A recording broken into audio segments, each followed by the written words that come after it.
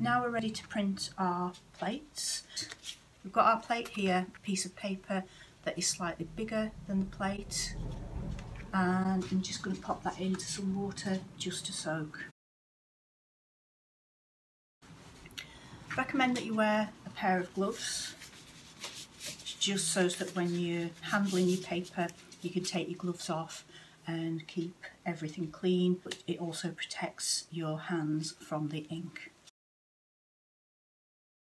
For inking up and printing, we need a small amount of ink, a piece of card to spread the ink into the plate, a piece of scrim for wiping the ink off, and some newsprint or tissue paper for wiping the plate. And you see the dog just coming into the set there, helping out as usual.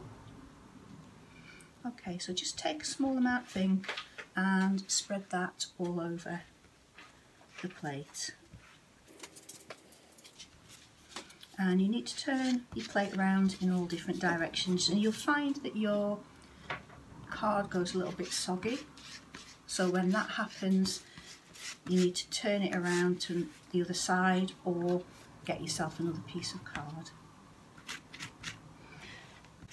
So we don't want to put too much ink on, but we need to cover the whole surface of the plate. This card is very soggy today. That's covered nicely now. So we then take our scrim and just soften it a little bit, and we make that into a really nice round ball. And we're just going to wipe the ink off the surface of the plate. But we're leaving the ink into any scores or scratches that you've created. So keep turning your scrim around, make sure it is a nice round ball, because what we're not wanting to do is take the ink out of those marks that you've made.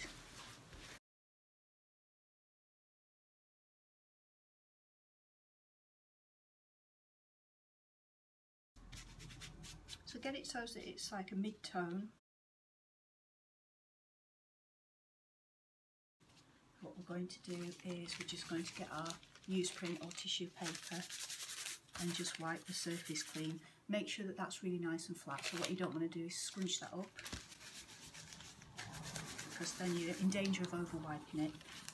So I've got one piece of newsprint holding the plate firm to the surface and just polishing with the other one.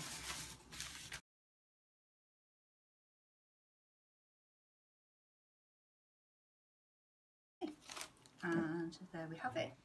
Our plate is now inked up and ready to print. So I'm going to go over to the etching press now.